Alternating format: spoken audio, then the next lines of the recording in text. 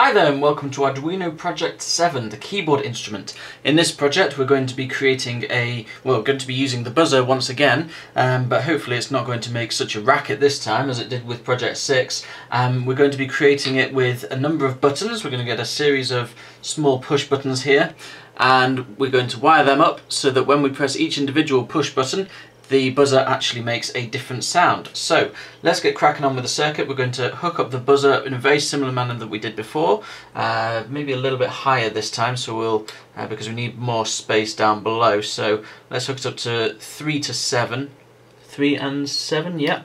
And we're going to hook up port 3 to the negative, to the ground. So we'll just hook that up there like so. And port 7 is going to be hooked up to digital output 8 once again. So we'll do exactly the same as before on that one.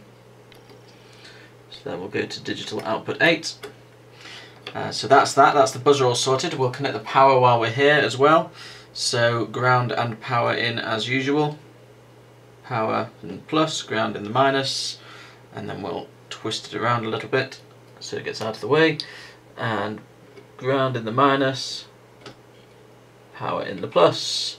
That's 5 volts again. Double check on the paper. Yes, we are still using 5 volts. So that's the buzzer actually sorted. Now the next thing we're going to do is we're going to plug in our switches. So where should we start these according to the map? So on number 14, port 14, we'll plug in all 4 switches. So 14 goes there, and then we go from 18 to 20, and then 22 to 24, and finally 26 to 28. So that's all 4 of our switches. So the idea is at the end of this, when we press each individual switch, the buzzer should make a different sound.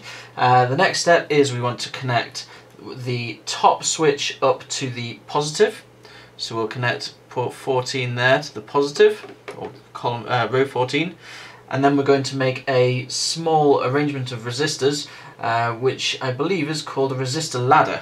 And what we're going to do is connect the first resistor, which is a 220 ohm resistor, to the second switch. So we're going to connect that from 18, and this is going to go to the power for each of the switches. So 18 is there like so.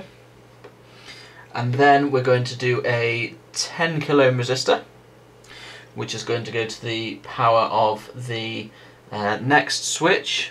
So we'll connect that there, like so. And then we will do a 1 mega ohm resistor, that's a brown, black, green resistor, and connect that to row 26 and to power. And then we'll finish off by connecting the end of the final set of resistors across to the negative.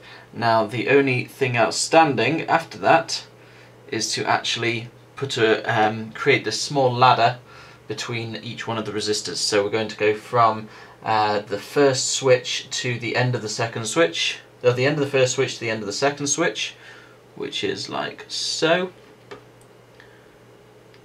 Plug that in there. And then we're going to go from the end of the second switch down to the end of the third switch, like so.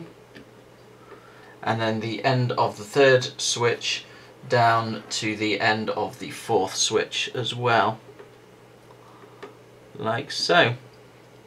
And then that is everything that we need to do apart from our analog in, which we will connect to A0 once again, and we'll connect that between row 28 here underneath that resistor, and bring it back round to connect to analog 0 here. If the wire will go in, there we go. Fantastic, so that's our circuit all completed.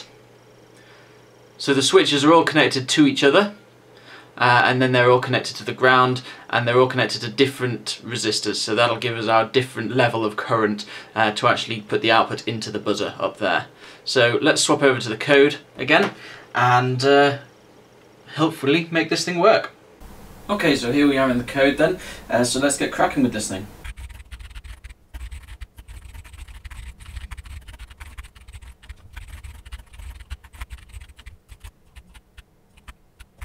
Okay, so that's the code completed. So let's just scroll back up. So what we're doing is we're setting up a small array here with 4 different notes in. Apparently, according to the book, these are C, D, E and F. So it's 262 Hz, 294 Hz, 330 Hz and 349 Hz. So hopefully they'll actually play those correct tones. Time will tell. Then what we're doing in the loop is we're basically bringing in the analog read from analog 0 into the key val, printing out the key val to see what's actually coming in. So if we need to use the actual output, the serial outputs, then we can to figure out what's going on. Then we're saying if the key val is equal to 1023, then the tone is going to be the tone for port 8 is going to be whatever's in note 0, which was 262, which was the C, I believe. Just checking, yep, C. Then if it's not that, then if it's between 990 and 1010, it's going to be D and so on. So hopefully when we upload this, it should actually make a little bit of a difference. So we'll try this. Oh, there's an error compiling, so what have I actually broken now? Expected semicolon before a close bracket. So where have I missed a semicolon there? It's not there. It's not there. So let's have a very quick look around. I forgot to close off my my if statements here. So let's just do that and re-upload. Compiling sketch. Fantastic. So that's actually gone to the Arduino now. So hopefully I'll swip over to the camera again and we'll see if this works. Okay, so here we are, we're back with the Arduino itself just after the upload, so let's see if these buttons actually make a sound. Very good, so these are all connected now, the code is uploaded, and we've actually created ourselves a little keyboard. Awesome. Thank you very much for watching, until next time. Bye bye now.